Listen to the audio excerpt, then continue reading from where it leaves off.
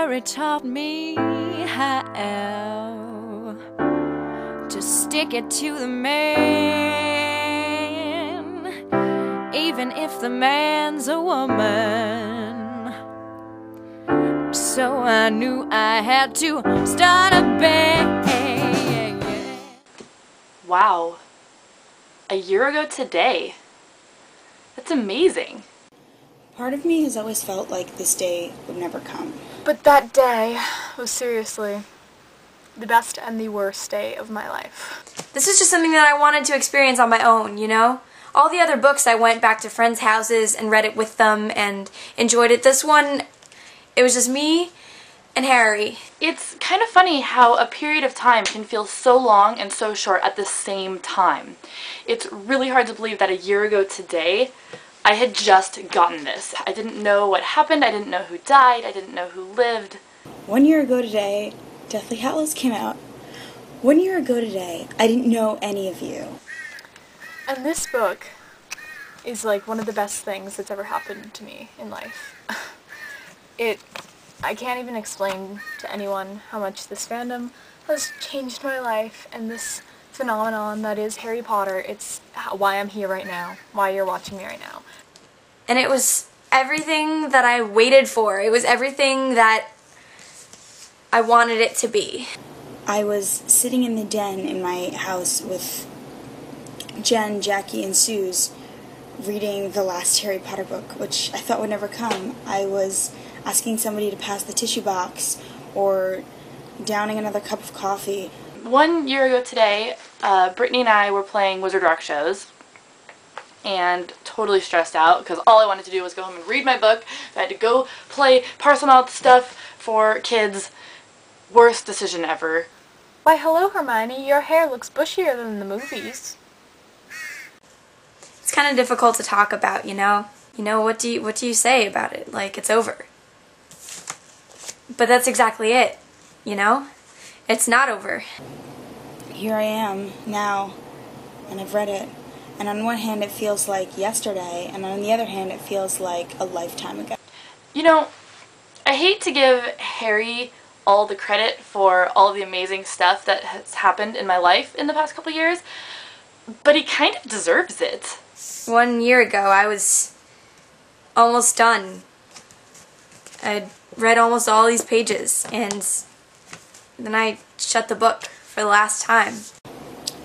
So let's review my life as a Harry Potter fan from the last year. I'm lucky that Harry Potter wandered into my life when I was 6 years old, and it's got me some of the most incredible people in the world, and I just... Thank you, J. Rowling. Thank you so much. For Harry Potter fans, it was just the beginning, you know? It's the fandom. Now, fandom has brought me so many things, but, I mean, credit is still due to Harry Potter.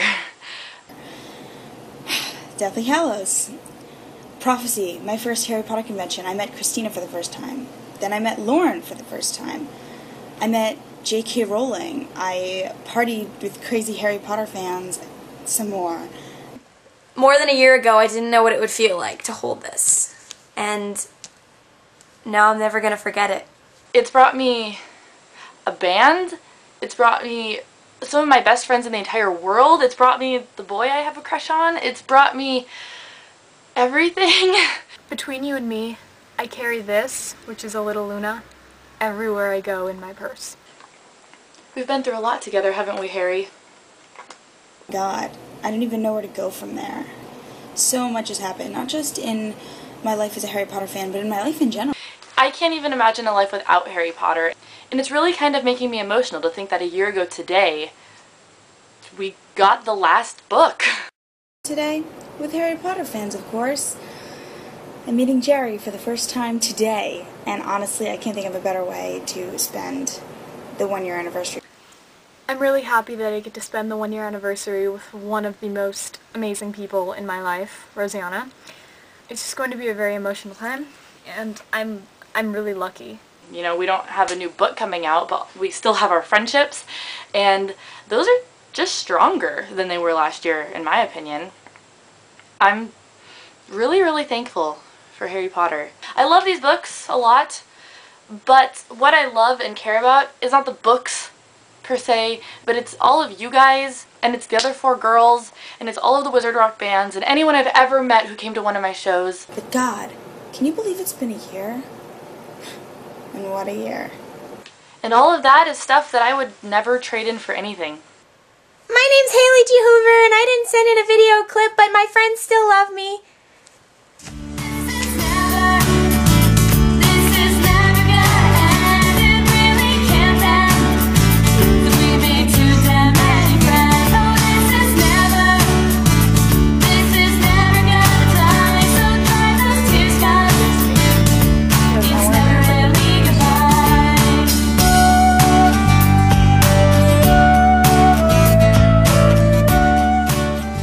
All was well. You should always remember that all was well. All was well. Oh, John Green. Oh. Wait. We weren't supposed to talk about this book? Okay, wait, hold on. Give me a second. I got this. Oh, there we go. I love you, Harry. Harry, don't leave me. Don't leave me, Harry. Harry, you're gonna survive. I know you're gonna survive, Harry. It's gonna be okay. My name is Hayley G. Hoover. I love Harry Potter.